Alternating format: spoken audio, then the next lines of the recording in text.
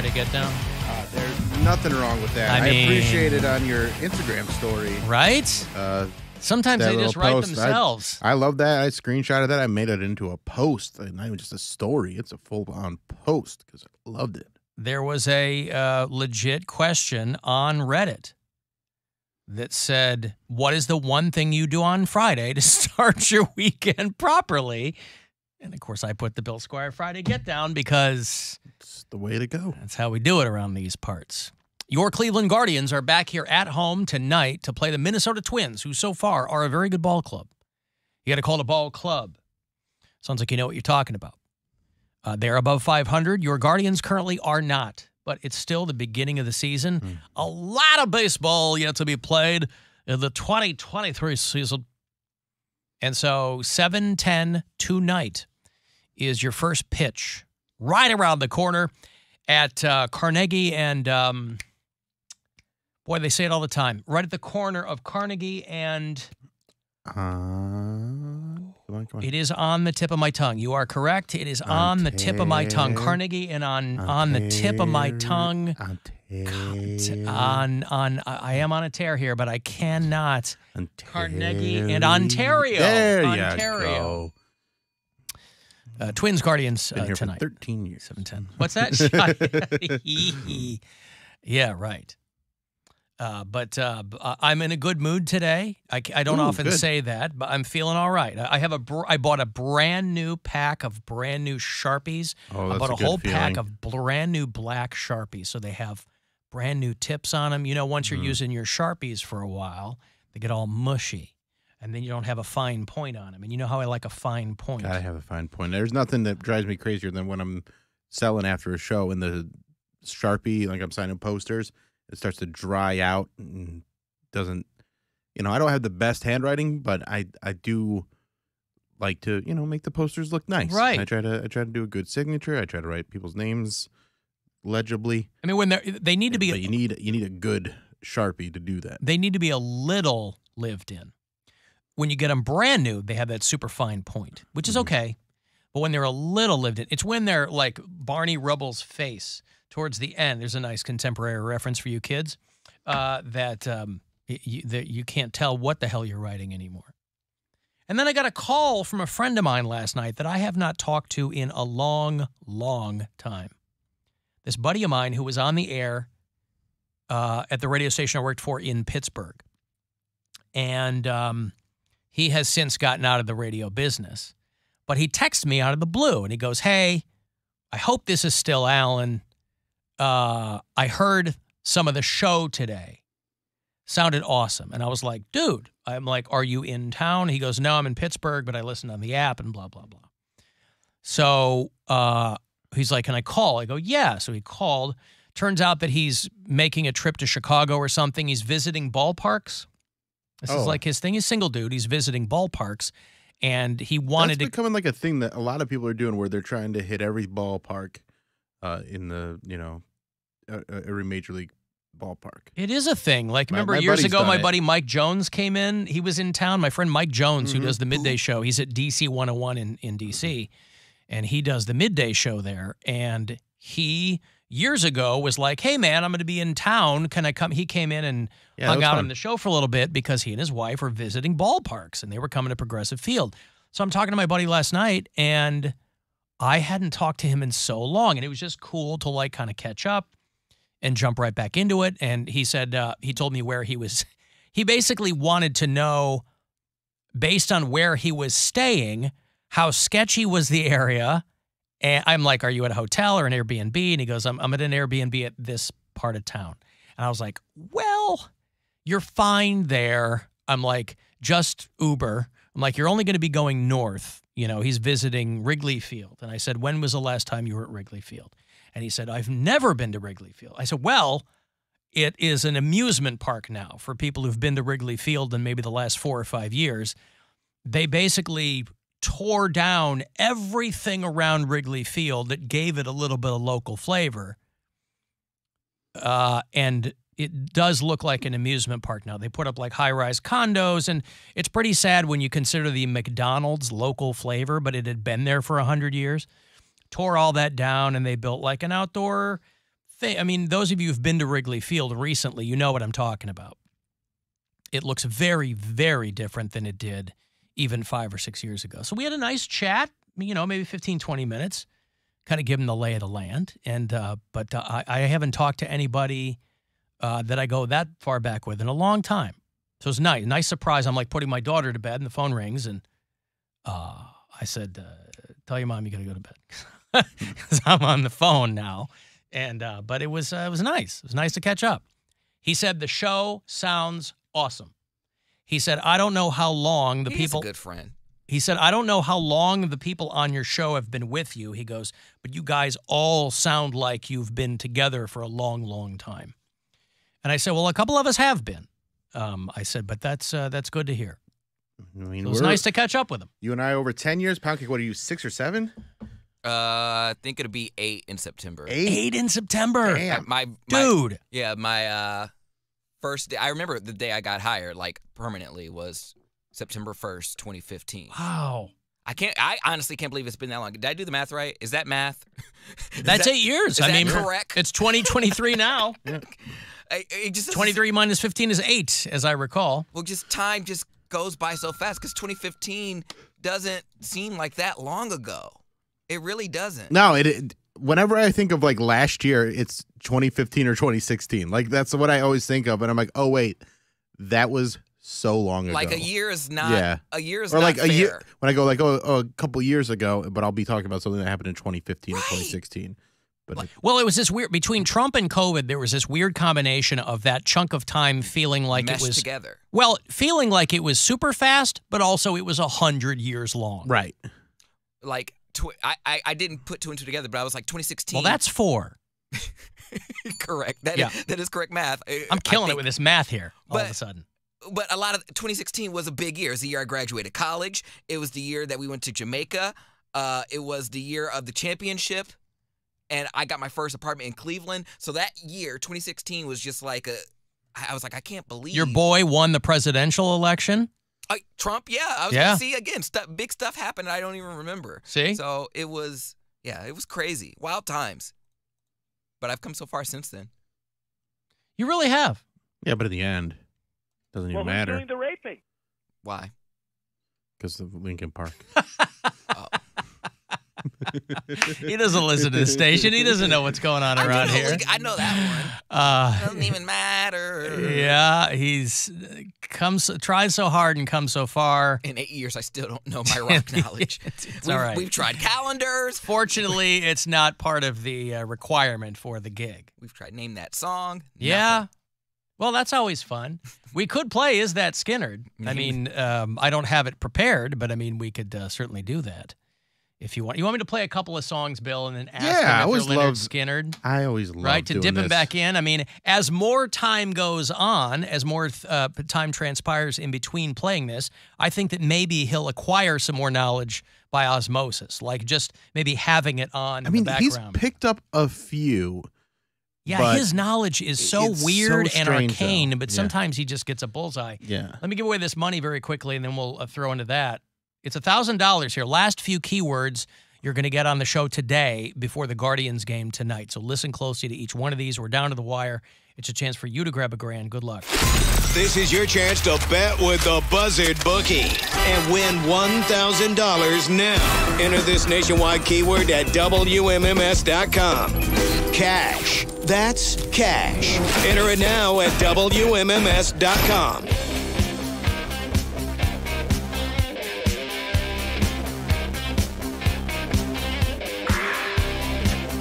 Girl. You've heard this song, Poundcake? No. No? Listen to it, and when it kicks in, see if... It hasn't kicked in. No.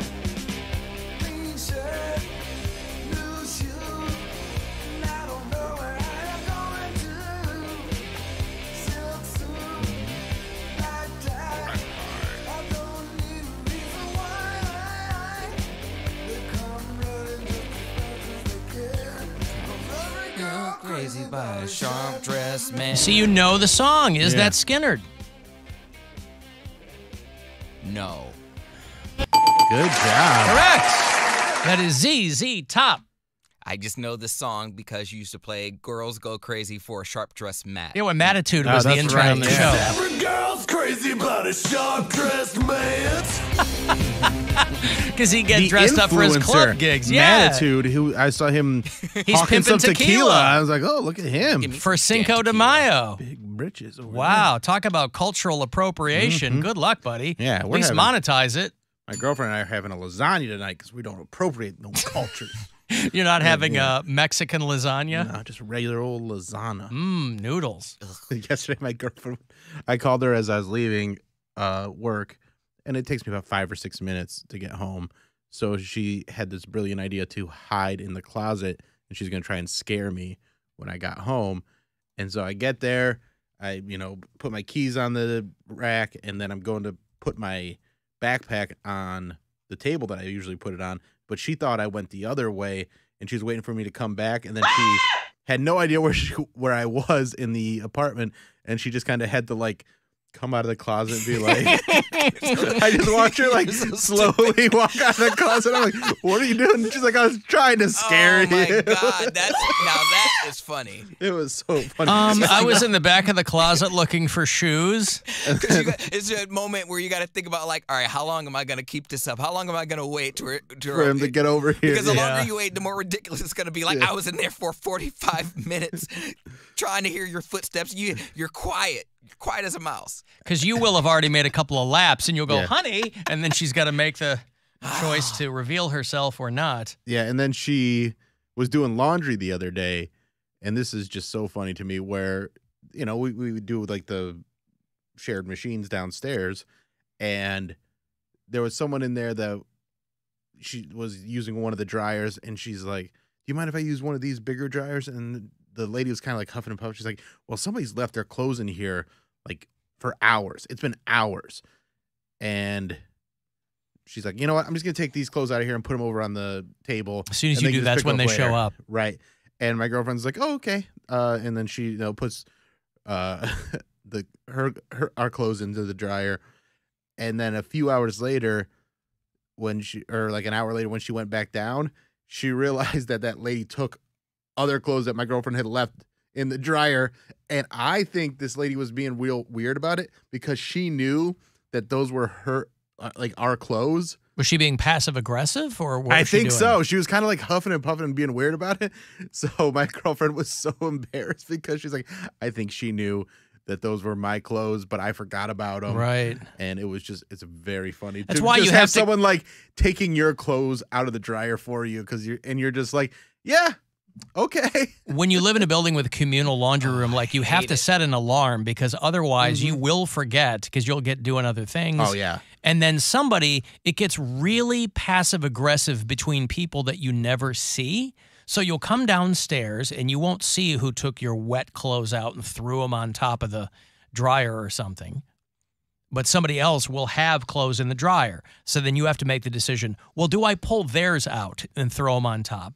You'll never see each other. Right. See, I'm really good about when I was throwing hands on Prospect Avenue, that was a communal washer and dryer, laundry room. And I wouldn't wash that often, but I would do huge loads when I did. Yeah! And so, 235. And so, because I would hate doing laundry because it would cost money. It was expensive. And then you got to set an alarm because I didn't want my stuff to get thrown out or thrown away or whatever. So I would go down there. Oh, that's a big load. And I could always tell which washer or dryer was mine if I forgot because it would always be rattling because my loads were so big. And 235. It's an embarrassment of riches around here. Right. And then when I got a big load, I go put it in there to the point where the landlord was like, hey, you. I'm like, yeah. He's like, are you going to do laundry? I'm like, yeah. He's like, all right, one load at a time. You can't just wash that's a big 3 load. loads worth in one. I'm like, ugh, but I hate it. I just remember when I first moved back to Chicago, 2006, and my girlfriend and I were renting an apartment. And I didn't have much time to find a place. She hadn't moved yet. We were both moving from Pittsburgh, and she hadn't moved yet. So I had to come find a place, sign the lease, whatever.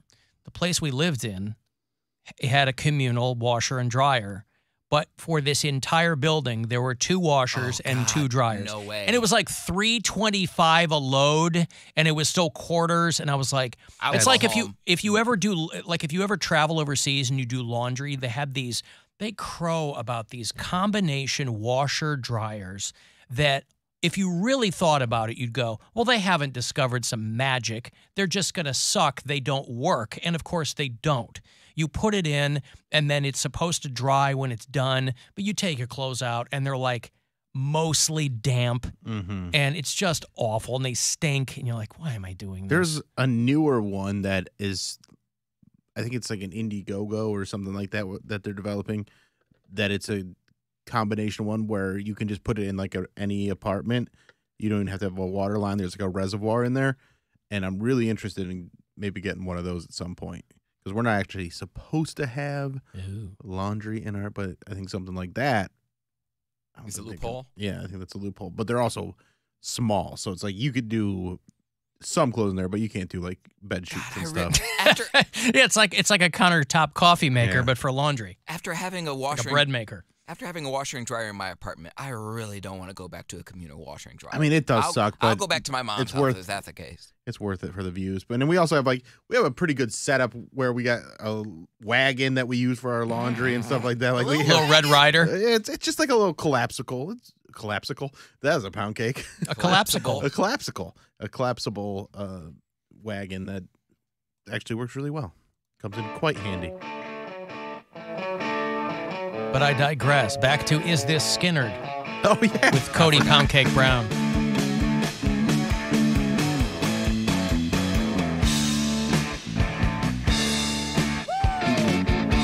Is this Lynyrd Skynyrd?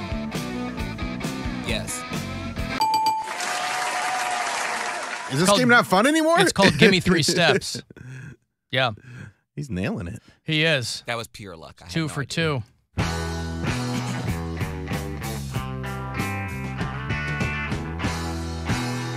Now, he won't know. Well, I don't want to say anything. This is not Skynyrd. Doesn't sound like what Skynyrd. makes you think this is not Lynyrd Skynyrd? I don't know. A lot of different instruments that I'm not He's 3 for used to 3. That's Alice Cooper. I'm 18 is the song there. What instrument is that? A Harmonica? Guitar? No, I think he's the the harmonica. harmonica. Harmonica. Okay. Probably Blues Traveler.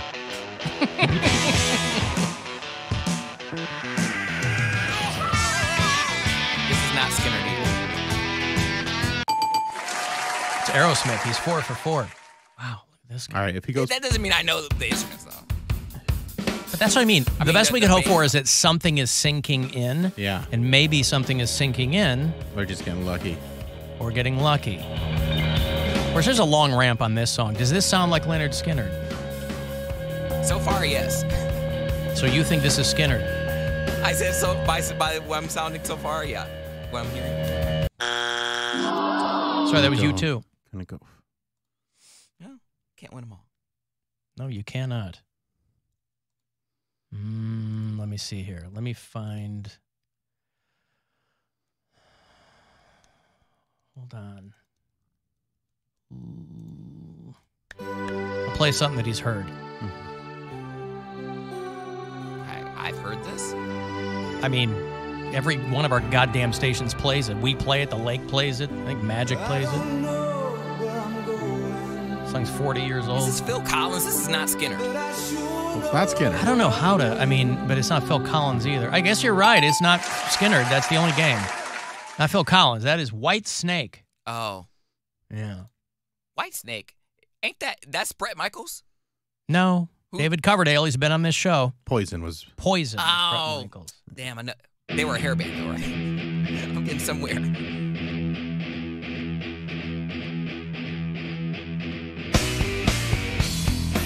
This is Skynyrd. This is Skynyrd, he says.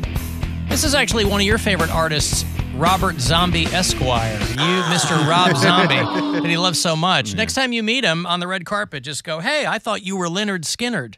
Separate the art from the artist. I love the Rob Zombie person.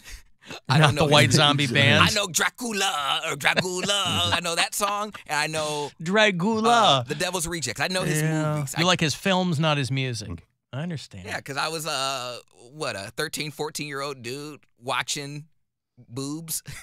Like, all his movies have, like, sex scenes in He them, loves boobs. and they're, like, fake boobs. That's why he casts his wife and everything. Yeah, He loves to show them. She got some boobies. Yeah, she has some jugs. Let me break here. If you want to get a text in for something, 35192, AlanCoxShow.com if you want to watch live, and we'll be back. The Alan Cox Show on 100.7 WMMS.